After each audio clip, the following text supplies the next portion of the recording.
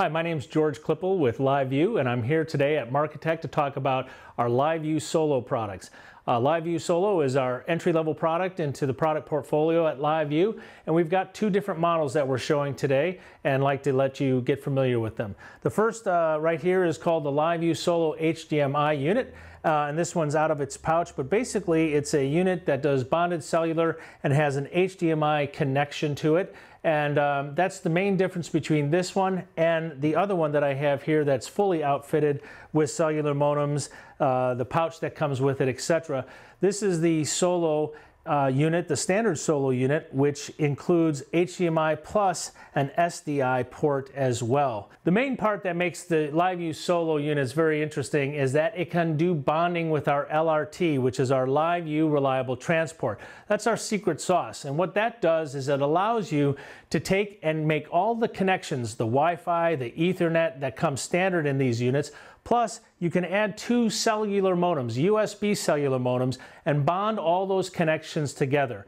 And when you do, you get an ultra reliable connection that allows you to connect seamlessly to the internet and give you the most reliable connection that you can have, and it gives you the best image quality that you can have, up to 5.5 megabits per second going out to the internet for your stream. Now, these units are controlled right from the unit itself. You could actually start and stop recording, select Wi-Fi, or take a look at the modems that you were using right from the interface itself, or you could use the LiveU portal. This is the LiveU Solo portal where you control your Solo units.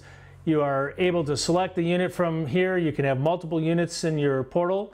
You have the status pane. You have the ability to add additional LiveU Solo graphics as an add-on option. You can select delay, but most importantly, you select the destinations, where you want your output to go. We have multiple options in the destination pane. One is called one-touch streaming. So if you're an administrator on any of these pages like Facebook or YouTube, Twitch, you're able to actually log in as an admin and just go directly to those pages without having to get a stream key or a URL key.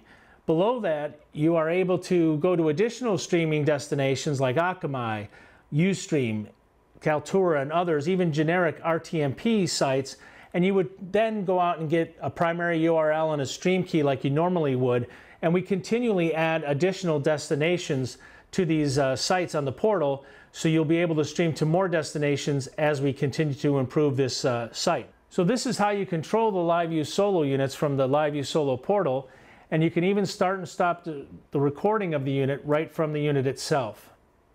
Well, thanks a lot for joining me today on this session, and these units are available now at Markertek's website, and you can check them out there or check out the LiveU.tv website for more information. Thanks very much for joining me.